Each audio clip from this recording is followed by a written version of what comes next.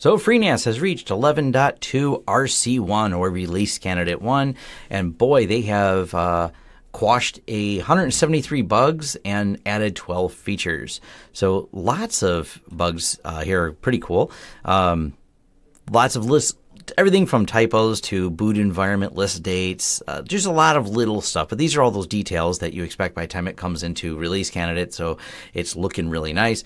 Some of them where you didn't know what it was doing, when it would be the best way to describe it, so it would not have proper UI updates to know, like a progress bar and stuff like that. So they've fixed all kinds of little stuff and really brought this along.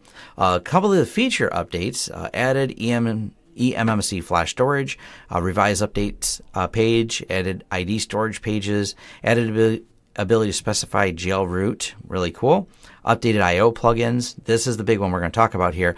Add infinite scroll to entity table, move strings from tasks type section into help text files, add clone ACL CLI. That's kind of neat. So you can clone the ACLs from the command line. When you're doing some larger scale stuff, command line sometimes becomes easier than GUI to do stuff like that. So nice they added that. Added ability to show mounts while jail is running. That was a bug I think I talked about before, is it just wouldn't show them and you had to stop the jail, and now you don't. So that's really cool. So interface-wise, it looks much the same, but more polish put on it. So I've said this before. I really like it. Some people, as much as I am used to the old one, I've seen a lot of people say, oh, I still like the old interface. So I'm like, I kind of like this better. I mean, it's pretty neat. I like the fact that I can just click on hard drives. I can see status of things. It tells me it's healthy. I can jump right into reports. I don't know why this isn't hyperlinked, but at least the reports are right to the storage pools. But easy enough. They're on the side here. Go to pools, and away you go. Now, something cool, and maybe I missed this in the last one, but one, they've added a nice consistency to the UI. I've seen this in different sections where you can control and customize the tabs that show up here for each one.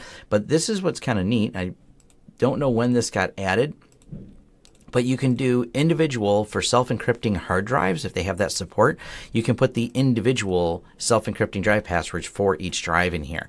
And I thought that's kind of neat. So it can add an extra layer. So instead of just relying on the OS encryption, you can also encrypt the drives and then use the OS encryption too. So now you've really got things encrypted. So, you can't have too heavy of a tinfoil hat. You can double encrypt everything if you want. So that's kind of nice. Most of the other stuff, it's very much the same, but more polish added to it so far as what I've seen. Now, let's jump over to the plugins, because that's where there are some changes. People have asked me, well, what about OwnCloud? What about NextCloud? How are those working? They're gone. There is no NextCloud. Nope. OwnCloud. That's missing too. Not here. So I'm guessing with the I/O cage and the update to that, they just changed a few things, including removing them, because I was told by people that it were broken. I had not tried them with the previous version. They were in here but didn't work properly, I was told. But apparently they are still not working properly because now they're removed. So I'm assuming this list and the updates to the plugins is a list of these are the plugins that currently work. So those are the ones that are available in here. I didn't try each one of the plugins. I did try Plex. Plex seems to be working perfectly fine. No issues there. The reports are looking a little bit nicer. So once again, it's all these little polishing updates because it's in release candidate now. So I'm assuming, other than finding more little bugs here and there, that for the most part, this interface is release stable enough to say this is what it's going to look like. This is probably how the final product is going to go. And I really like how it works. I like the way you can just jump into the shell here. It seems very snappy compared to the last time. So I think some of the under the hood stuff they did just made this work a lot better. And overall, it's we're still just sitting on right test bench, but we're actually looking at probably building a second FreeNAS for the office. And when we build out this FreeNAS, we're probably going to load, even though it's release candidates, we're just building a backup FreeNAS to replicate everything for us. We're probably going to run this on it. And so far, I really haven't had any problems with it. Never done anything super extensive, mostly just dumping data and playing with the cloud backup. And I didn't try it since I tried the new one yet, but I'm sure it still works. That was kind of cool that it does the encrypted cloud backup. That's a feature I'm really excited about. I know I've said that before with the other reviews, but hey, that's really cool. Having it pre-encrypt all the cloud backups so you can easily take your FreeNAS and without having to buy some third-party software, connect to somewhere like Backblaze, who has really reasonably priced on their bucket storage, tied to a Backblaze account and sync all your FreeNAS off-site to that. That's really nice. That's a nice feature on there. I did try something else because someone had mentioned that the authorized access was broken in iSCSI. If you wanted to have encrypted iSCSI initiators, that seems to be perfectly fine now. That was in the bug list of things they fixed. So now you can add a password to your iSCSI without a problem. You can put it in here. I think the group ID was 0, and it doesn't fail anymore with the password. It was a weird problem what it was doing, so I couldn't put that in here.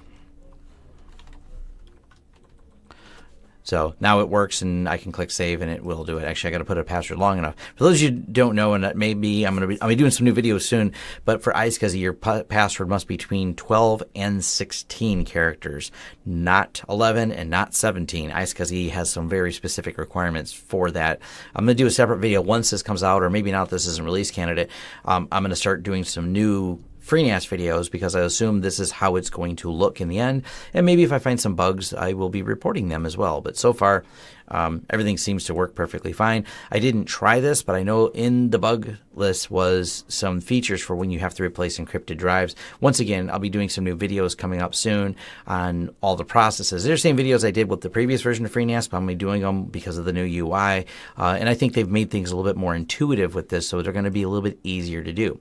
But that's it. Go ahead and download it if you're interested. Obviously, be careful, back it up, because this is still release candidate. It's still in a beta phase, but we're out of the the regular beta into that release candidate. So this is just the fine tuning. So pretty soon, it's on their roadmap. They're going to have the release candidate, and we'll go here. And then so far, what I've seen with this, I don't think I have any problems switching over my production system to this once it comes into full release, because nothing about it has struck me as anything I don't like. I do like as well, for those of you who don't know, so as much as I like the reporting, it still has, and as far as I know, this is all staying in, of course, in like the system overview with net data is still built in, so they're keeping that up to date, which is awesome. Because as much as I like the reporting that they have added and they made it look really nice, it's still not net data. Net data is just really extensive, which is why they integrated it in here. But overall, definitely happy with it, and I'm a big FreeNAS fan, as you know, so look for updated videos coming soon of all the new features in here, as I make tutorials on how to set up sharing in here and everything else. And I probably will do a new getting started video based on this version. I may wait till release candidate 2, so I know it's as stable as possible, or wait till it fully comes out. All right, thanks. Leave questions, comments below. Thanks for watching. If you like this video, go ahead and click the thumbs up. Leave us some feedback below to let us know any details, what you like and didn't like as well, because we love hearing the feedback. Or if you just want to say thanks, leave a comment. If you want to be notified of new videos as they come out, go ahead and hit the subscribe and the bell icon. That lets YouTube know that you're interested in notifications. Hopefully they send them, as we've learned with YouTube. Anyways, if you want to contract us for consulting services, you go ahead and hit lawrencesystems.com, and you can reach out to us for all the projects that we can do and help you. We work with a lot of small businesses, IT companies, even some large companies, and you can farm different work out to us or just hire us as a consultant to help design your network. Also, if you want to help the channel in other ways, we have a Patreon. We have affiliate links. You'll find them in the description. You'll also find recommendations to other affiliate links and things you can sign up for on lawrencesystems.com. Once again, thanks for watching, and I'll see you in the next video.